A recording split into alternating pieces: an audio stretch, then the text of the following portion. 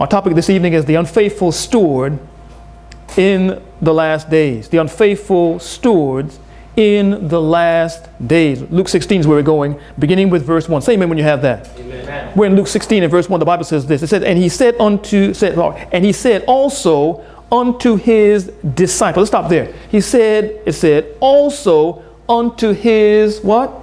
Disciples. Why does it say he said also unto his disciples? Here, of course, he's going to give a parable in the 16th chapter of Luke to his disciples, but the Bible said he said also unto his disciples. In other words, there were other people in the audience or in the congregation where Jesus was giving these talks that were also needed to be understood when we look at this parable or this understanding. If you go back, hold your finger down Luke 16 to the 15th chapter of Luke, we'll see that we see the story really pick up or start in the 15th chapter of Luke. Luke 15 beginning with verse 1 says this. We're holding our finger in the 16th chapter, but going back to Luke 15.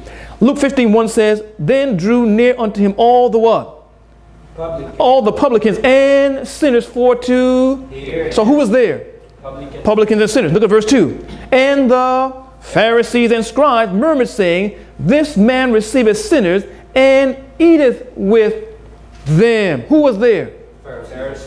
So you had the Pharisees and scribes on one side, then you had the what? Publicans and sinners, and right closest to Christ, as we told Isaiah, at all times, to hear the clearest words of Christ were who? The disciples. There were how many groups?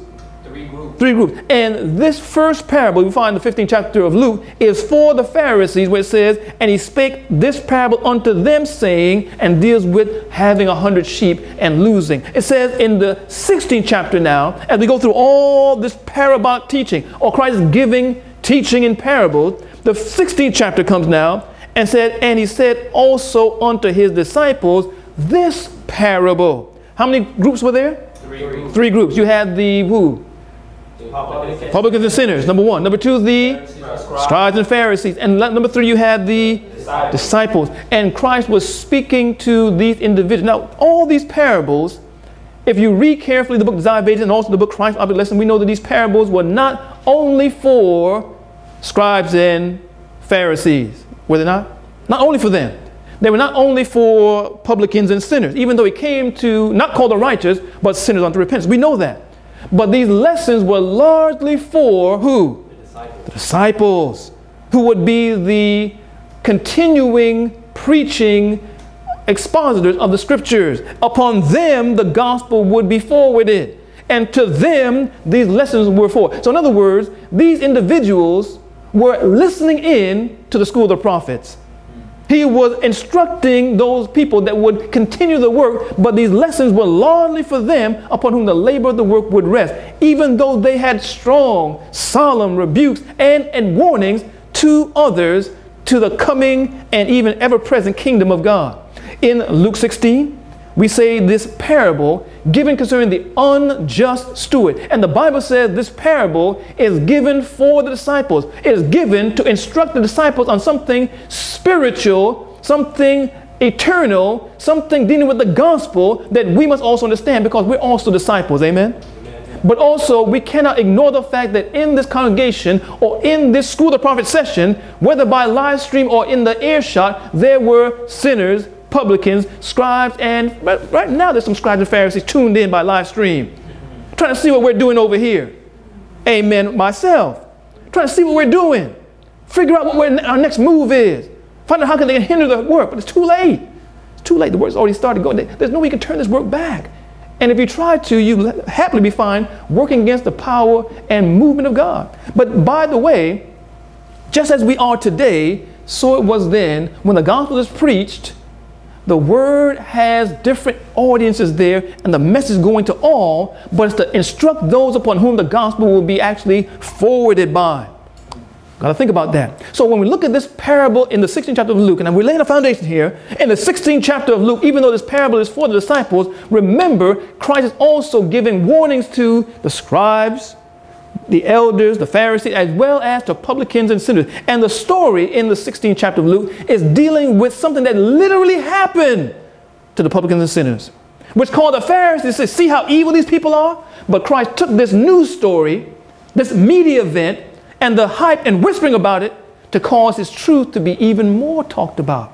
Because when Jesus connected truth with current events, oh, how many people were tuning in to see what truth was. I hope you're thinking about that. I hope you're thinking about this. This is Christ's methods.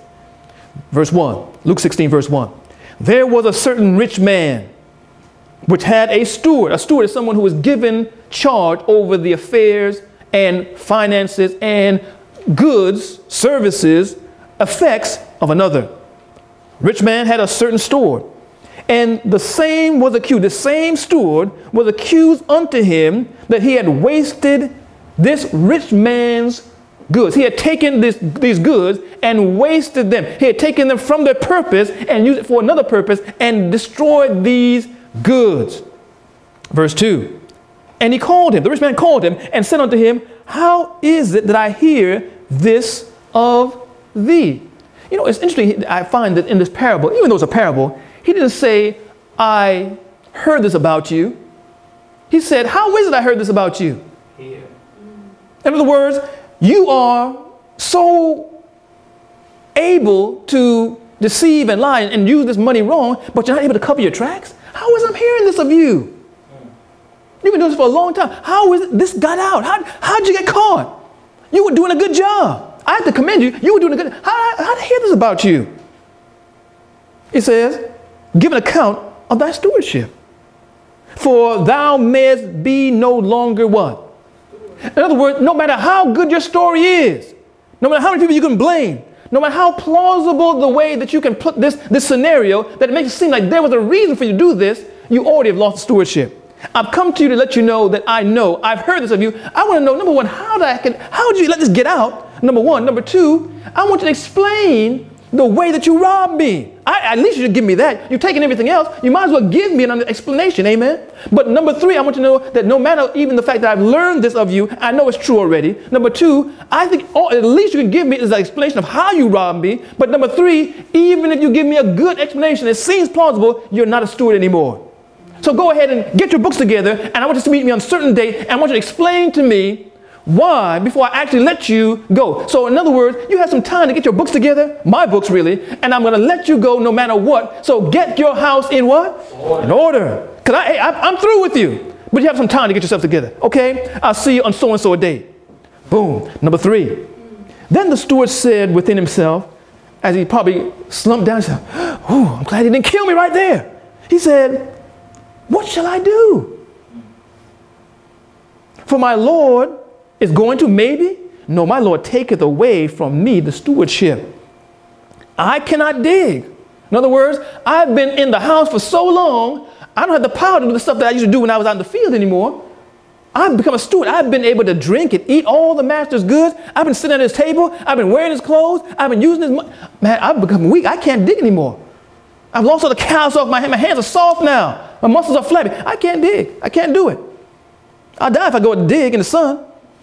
To beg because I've been in such a high position before? What? I'm ashamed to do that. Got too much pride for that. I've been in the house. I've been a steward over all this money. I've gotten the association of pride with wealth. I've gotten the lack of physical exercise that wealth also brings. It says also, I cannot dig. To beg, I'm ashamed. Verse 4, I'm resolved what to do. That when I'm put out of the stewardship, because I know it's coming, they may receive me into their houses. In other words, he's bringing someone else into. He sees someone else that he can now bring into this scenario. They can bring me into their houses, and I'm kicked out of this one. Now remember, this was a real story that literally happened in Jerusalem, and it was well known, and people were talking about it. And Jesus now used it to show spiritual truth. Verse 5. So he called, what's the two next word there?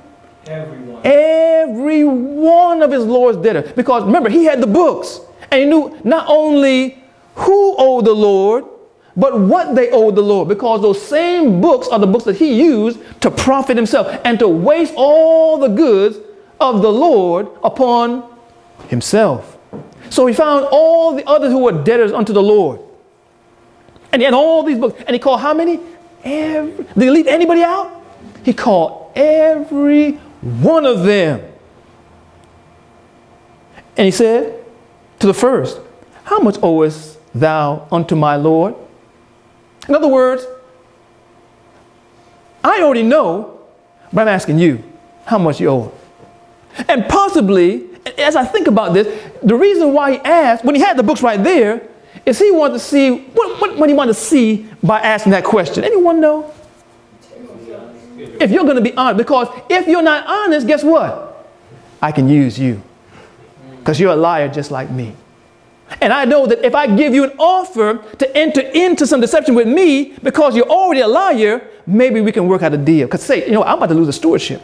And you owe the master so-and-so amount. And because you lied, number one, I had the books right here, bro. I had the books right here. Because you lied, I know that, hey, you might be in a bad position. You might want to get a little bit of money left. So, hey, you said 30 when you really owed me 50. So write down 30. Write it down. Don't worry. Write it down. I have the books. Write it down right there. Oh, man, thanks. I really appreciate that. Oh, don't worry about it. I appreciate that. Because guess what? When I kicked out of here, I'm coming to see you. Because I have blackmail power over you now. And also you owe me a favor. And all these debts, he went through all these ones and asked them, hey, how much you owe? And some people said, well, I owe 50. Oh, you do? Okay. Well, you owe that much. Well, I'm giving you the ability. Go ahead and write down this. Write down half. Half? Yeah, write it down. Go ahead. Go write it down. Let's read it. He said, how much do you owe? Verse 6. He said 100 measures of oil. And he said unto him, take thy bill and sit down quickly and write 50. Now notice what's going on here, because what we're looking at here is Christ giving us understanding of really how to rob. Can Christ give an example of how to rob? Christ giving you an example of how to rob here. He said, you know, would you want to get someone into a bind and blackmail? You're going to go and you're going to try and test them first. Hey, you know, how much you owe? Oh, okay. Well, write down this. As a matter of fact, you take your bill and you write it down. It's not going to be in my handwriting. So if something happens, oh, wait a minute. How is it in his handwriting? He must have done this. Are you following me? It's called common criminality. In other words, I'm going to get you to perjure and to criminalize yourself and even write yourself so that if something goes wrong, I got you. My fingerprint is on there because I'm the steward, but I don't know how you wrote that, because basically I'm the one supposed to be writing the book. That's not my handwriting. That's a forgery. You follow what I'm saying? He had power over them now. If something happened, he could say, you know what? Oh, you want me to leave your house? You want me to go tell the steward that your handwriting is in the book? Crossing out 50 and writing 30? You want me to tell him that? Oh, I thought so. And bring me something to drink too while you're at it. You ain't kicking me out of here. I got time. Blackmail power. You see what I'm saying? It says here, verse 7, he said to another, how much owest thou? And he said 100 measures of wheat. Now oil and wheat have a spiritual significance. We can come back to that. And he said unto him, take thy bill and write 80, which means 80. And the Lord commended. Verse 8, in other words, the Lord found out about that too. He had told him, hey, get your house in order. I already heard what you did, but I want you to let me know how you robbed me. And then when it came back again, verse 8, now when he comes to talk to him, the Lord had already found out about the second robbery too. And the Lord said, what? He said, bravo. Bravo, yeah, you got it, brother. You are good. You are good. Boy, I tell you, boy, you good. Man, you are good. You know, you are, man, you have real gifts. Not for me, of course, because you got to go. But you have some real gifts. He said, you know, well, let me read it. It says, and the Lord commended the unjust steward because he had done wisely, for the children of this world are in their generation wiser than the children of light. So in other words, this master or lord of the house that had been robbed, how many times now? Twice. He commended him because even though what he did was wrong. Was it wrong? Amen. It was deceitful? Was it sin? Yes. But as far as the fact that he already was a thief, already was a robber, already was compromising his integrity, and he still had the books, it was what? Wisdom. Because he was going to be put out of the stewardship anyway. Verse 9. Well, let's read verse 8 all together. The Lord commended the unjust steward because he had done wisely, and for the children of this world, Jesus says, and through this parable, are in their generation wiser than the children of light. Because, in other words, this publican, and the publican was sitting right there, was wise in his deceits. and wiser in his use of what he has control over than the children of and light, according to 1 Peter, means prophecy and also means the word and truth. They are wise with how they deal with dishonest things, wiser than those that have the truth in verity. They're wiser than people that have present truth. Verse 9, and I say unto you, make to yourselves. In other words, here I'm giving you an understanding of what we're looking at in this parable. Make to yourselves. Now this is an amazing text here. Make to yourselves friends of the mammon of unrighteousness. Can you imagine? In other words, here's an example for all Christians, for you disciples. Hey, Peter, John, I want you to make to yourselves friends of the unrighteous mammon. Can you imagine? Jesus using this as an example to say, hey, I want you to make this example your example in ministry. You say, Lord, have mercy. But again, we're talking about spiritual things now. Again, make to yourselves friends of the mammon of unrighteousness, that when ye fail, they may receive you into what kind of habitations? Everlasting. Everlasting. This steward in the parable dealt with earthly tabernacles, earthly houses, and earthly goods that were being deceitfully used. But we're talking about what kind of eternal, habitation? Eternal or everlasting habitation. So there's a greater spiritual meaning behind this literal, so-called, even devious wisdom here. Verse 10, he that is faithful in that which is what? Even earthly goods. We be faithful in that which is also what? Which is spiritual things, right? And he that is unjust in the what? Earthly things will be unjust also in the what? Spiritual things. So again, so now we're not just talking about the message to the disciples and hey, you need to follow this wisdom. Also, it says, if the unjust steward or the publicans are wise in carnal things, that God can, if they're converted, be used them to have hold of spiritual things. And also, if those that supposedly have spiritual things or the great things are unjust in the spiritual things, we're talking about the Pharisees and the leaders now, then also you will be unfaithful in. Brothers and sisters, the parable has 3 applications, because how many people are in the congregation? 3. Jesus goes on and says, verse 11, if therefore you have not been faithful in the unrighteous mammon, who will commit to you the true riches? And if you have been unfaithful or faithful in that which is another man's, who shall give you that which is your own? No servant can serve 2 masters, for either he will hate the one and love the other, or else he will hold to the one and despise the other. You cannot serve God and what? Amen. God and mammon. And out of all that were there, you had the disciples, you had the scribes and Pharisees, you had the publicans and sinners. Who were the people that answered out and were upset about this parable? Look what it says in the next verse. And the Pharisees also, who were covetous, heard all these things and what? So who was hit the most by this parable? Pharisees. We're talking about 3 examples here of how this parable teaches divine truth. Now, of this scenario, we've read it, and we have an understanding of some things. We've learned some things already. From what we've seen so far, can we look at these 3 groups and say that the disciples and also the scribes and Pharisees were considered a part of the kingdom of God? Can we say that? Can we say that? You're not sure? The Pharisees and the Sadducees and the leaders were over the visible church, and they were seen outwardly as being a part of the kingdom of God. Amen? Amen. The disciples were with Christ, and Christ was preaching about the kingdom of God, so they also were seen as being a part of the kingdom of God. Can you agree with that? Amen. You put them over there, and on the other side, you see these scribes, these publicans and sinners who were seen as being outside the church, cast off and forsaken, but also the ones among whom Jesus was mainly dealing with. The scribes and Pharisees said, this man is among sinners and he eats with them. He was constantly working for their good. So you see these 3 groups. We're going to divide them for our sake of our time into 2 groups, but we're going to deal with all 3. Did you get that? Amen. The scribes and Pharisees and the disciples on one side, and you're going to deal with the sinners on the other side. Can you see that? Amen. Okay, when we look at this understanding, let's first deal with this idea of the scribes, the publicans and sinners, or those that were seen outside the church. To the carnal mind, to the natural mind, Jesus was talking and telling them, hey, if you could be wise in those things that are earthly, and you can use devious wisdom to use the stewardship you have to the benefit of yourself and others, that if you were converted, if you were regenerated, if you could be using God's kingdom with a spiritual mind, you could be entrusted with spiritual riches. Because you're using wisdom. Wisdom is wisdom, even if it's good or bad.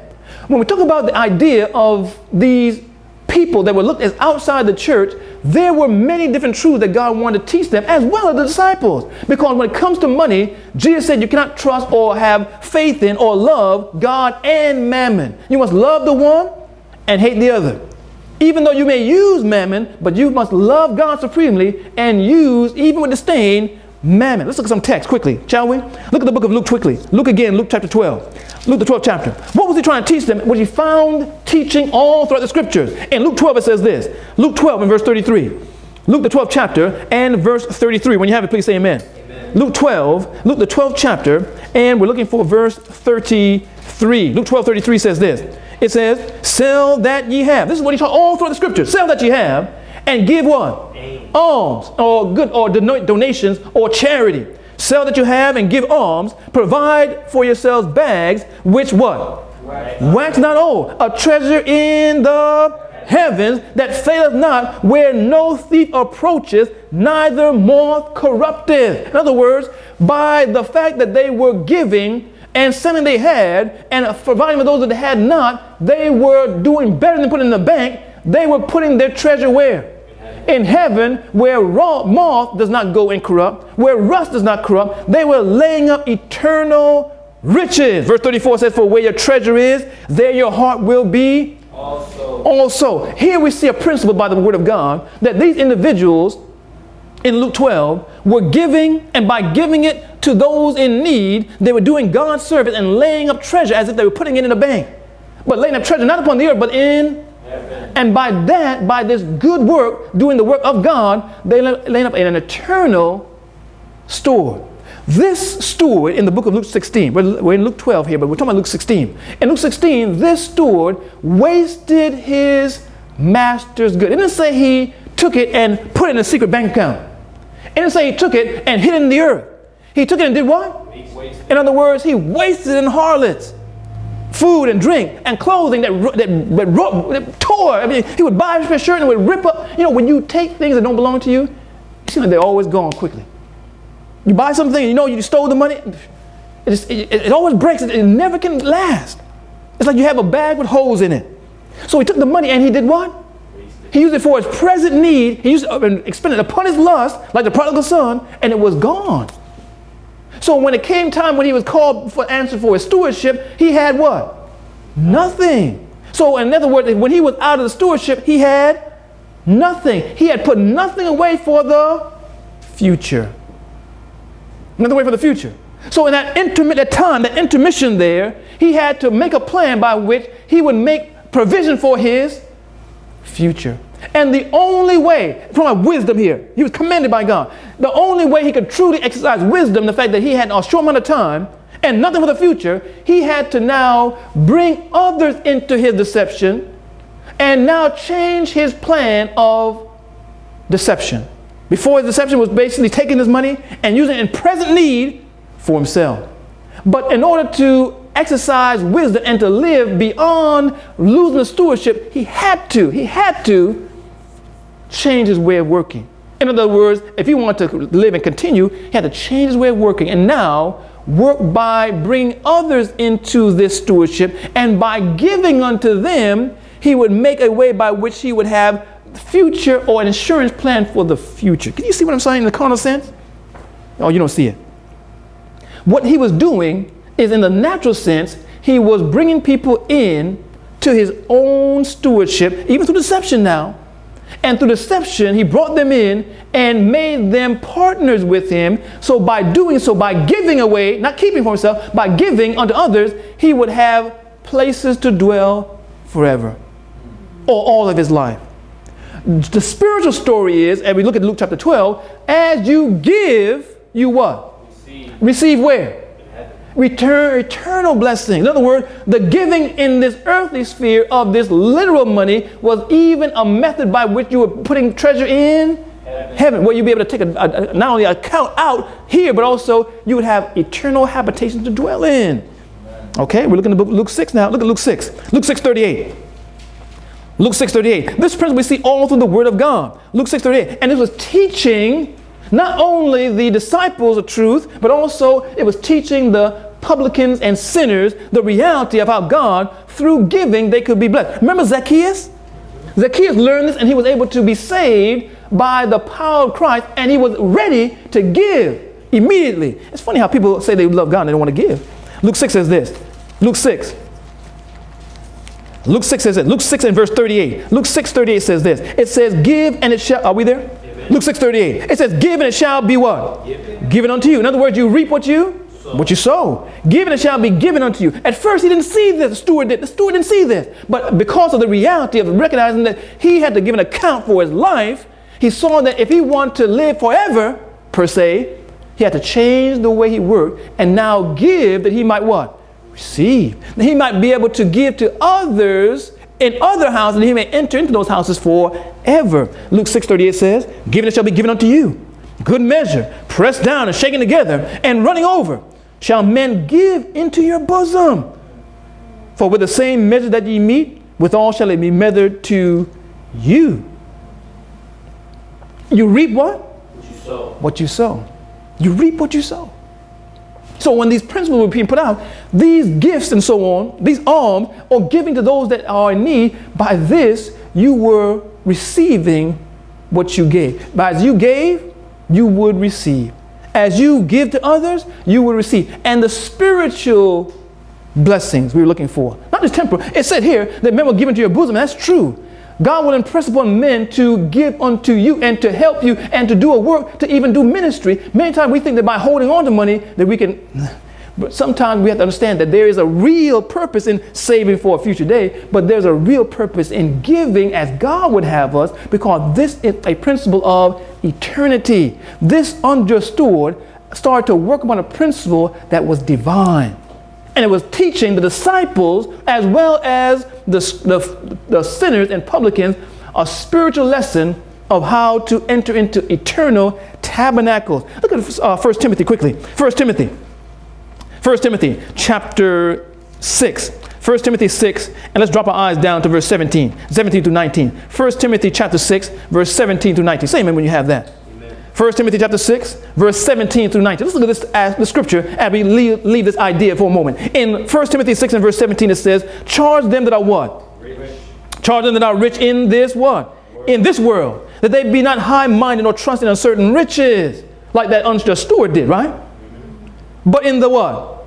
Living God, who giveth us richly all things to enjoy. That they do what? What should they do, these rich people? Do good, that they be rich in what? Rich in money, rich in good works. And he's always told us in Luke those good works, right? Amen. Ready to do what? Distribute. To give out. Ready to do what also? Communicate. That means to make sure that others receive. Laying up in store for themselves. By this, a good what? Foundation. Against the time to come, that they may lay hold upon eternal life. Do you see it?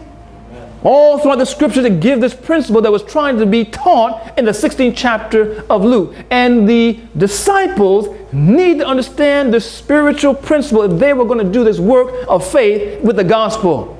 Because they had to give it away. They had to give it away. In other words, the disciples were men that had great sins. Wasn't Peter a sinner? He said, Lord, I'm a sinner. Jumped inside the ocean. He was a sinner. How about John? Wasn't he vengeful? Amen. You can say anything about John. He always was easily offended. Sons of thunder, right? These men had natural traits of character that would have caused them to lose out on eternal life. But because Jesus would make them fishers of men, if they were willing, they could be transformed. And so you and I can be transformed with that same power. However, our previous mode of operation has gathered for us corruption. In other words, we have been given the breath of life. Isn't everyone here alive? Aren't you breathing right now?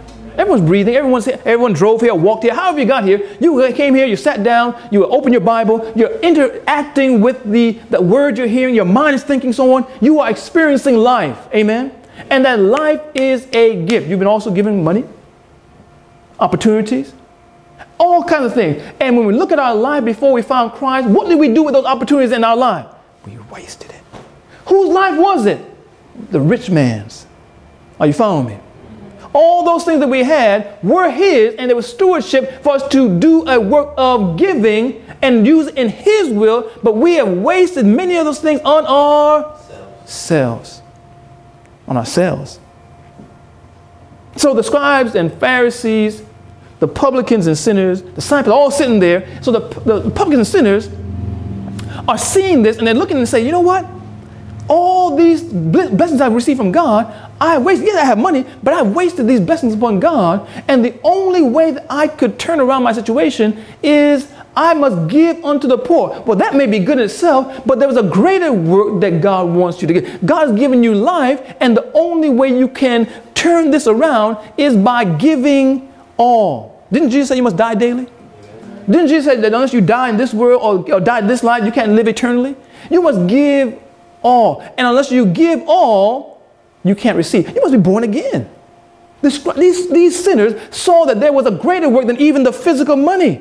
There was a greater work. There was a greater work for them to do. And this greater work was to give of all they had. Not just the money, brothers and sisters, even all the gifts that God had given them, because they had been unjust. They had wasted everything. And the only way that they could now enter into eternity is to give everything to others.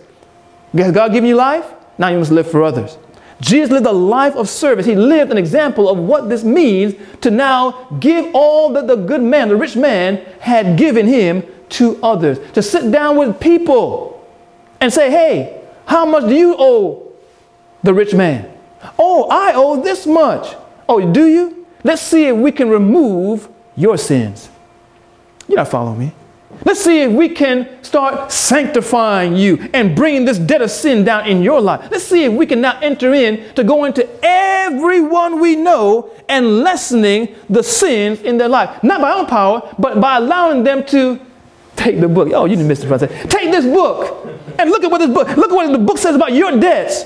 And I want you, by your own hand, to start moving through this book and getting these sins, moving these sins and lessening these things. You got to take the book in your own hand and do your part in making sure these sins are lessened. Brother and sister, what a wonderful example of true wisdom. Oh, brother and sister, but there wasn't only one person there.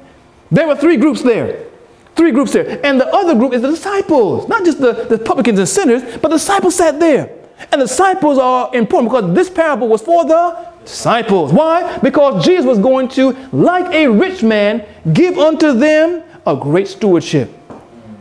And these individuals, remember, them and the scribes and Pharisees were accounted among Israel. In the book of Acts 7, it says that the children of Israel, both the leader of the church as well as the disciples, as the stock of Israel, stock of Abraham, these individuals had received the law by the disposition of angels. They had great light. They had the truth. They had the law and the prophets. They had the miracles. They had all the testimony. The law and the testimony. Did they not? Amen. They had the blessings of God in the scriptures. All the blessings of God were yea and amen to them in Christ. But brothers and sisters, when we talk about the disciples, God was going to give them this new covenant commission to go into all the world and do a great work. And previous to knowing Christ, and even previous to the cross, what had they done with the 3.5 years of instruction? Wasted it. Didn't Peter warm his hands and curse?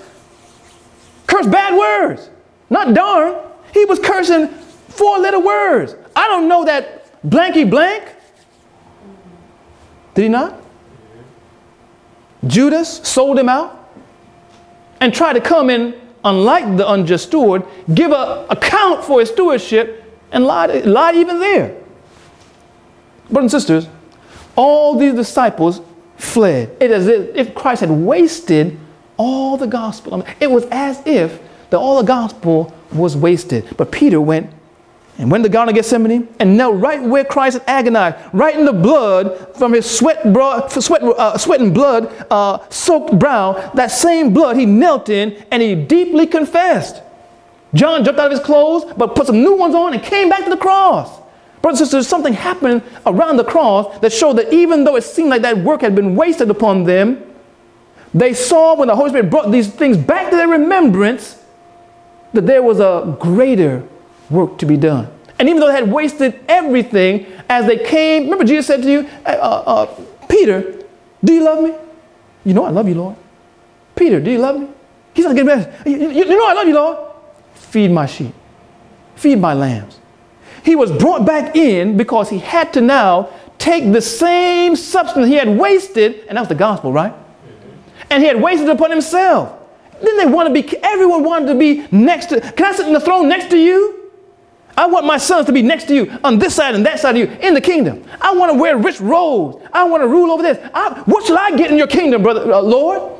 They wanted to expend all these things upon themselves. But when the gospel came to their mind and they saw the true weight of receiving the gospel wasn't to give themselves thrones and robes and dominion. It was to give them the ability through the Spirit and through the truth in practical lines and spiritual lines to give unto others.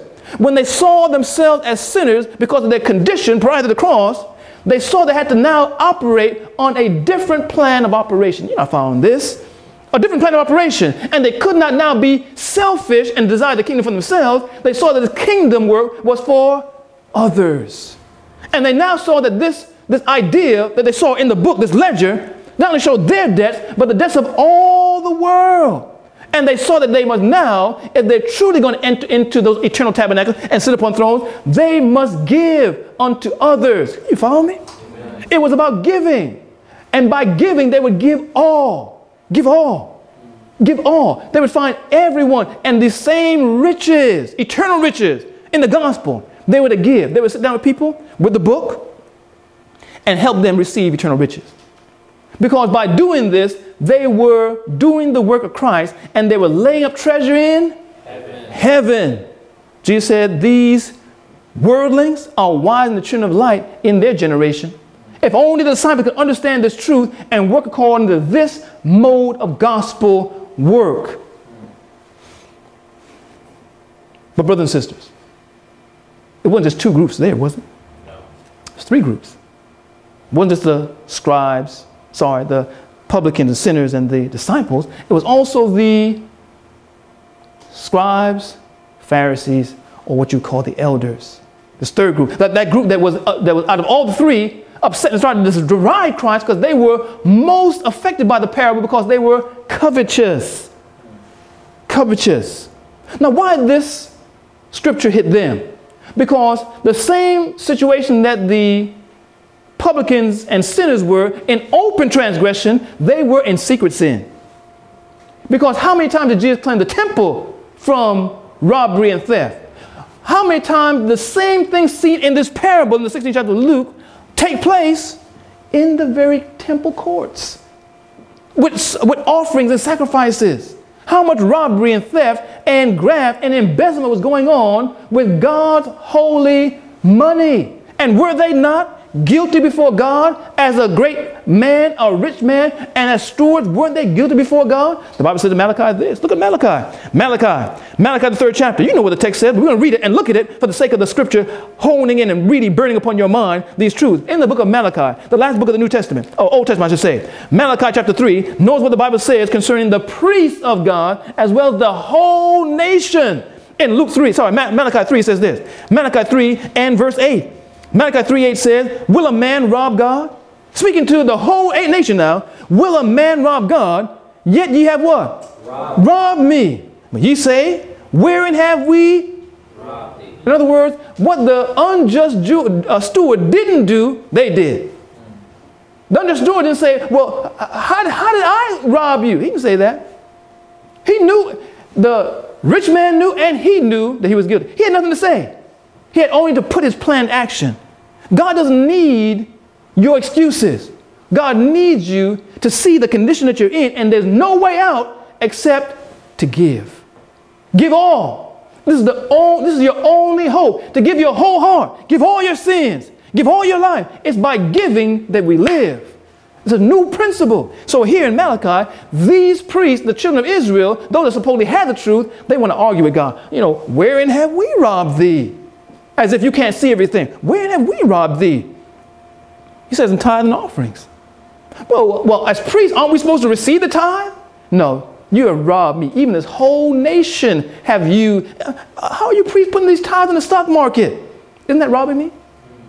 How are you priests using these tithes for various things that shouldn't be used? How are you using these things in the way you're using it and engrossing yourselves? Selfishness. Brother and sister, it says, ye have robbed me in tithe and offerings. Ye are cursed with a curse, for ye have robbed me, even this whole nation, priests and people.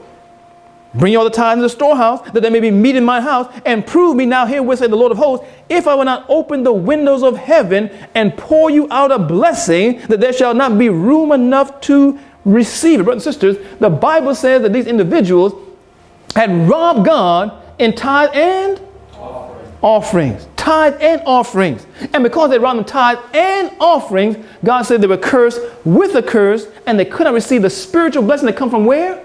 Heaven. Above. He couldn't open the windows of heaven because of this condition that was in Israel. Now, brothers and sisters, weren't they robbing him in many other ways? Didn't they also have the truth? How many lepers and palsy and sick were everywhere in Israel when the priests had a knowledge, according to the Bible, of health and healing? Were they doing that work? They were robbing God. How many people were unconverted and in sin and bonded to sin when they